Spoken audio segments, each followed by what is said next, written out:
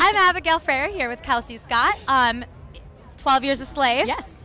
You played a strong female in that. Mm-hmm. What could you take from that movie, and also kind of from this movie that you're about to view, which is based on a real female hero to the Kyrgyzstan people? Mm-hmm. How could you wrap those all together and kind of put out one kind of message for people today?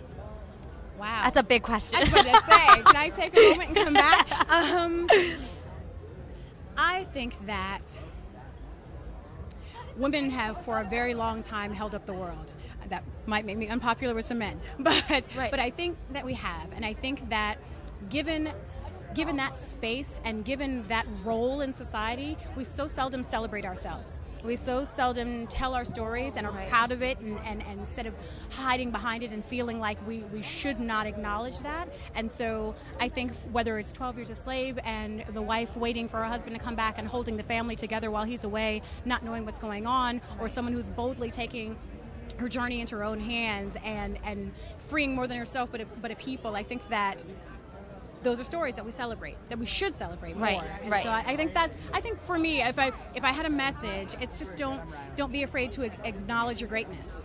That's a great message. And behind every man is a strong woman. Yes. So, you know, like sometimes in front. Good, right? Sometimes in front. But no, it's definitely it's great that it's having so much attention drawn, and typically heroes are male, you know, in comics and whatnot. Mm-hmm. So how do you feel about this being a possible Oscar nomination?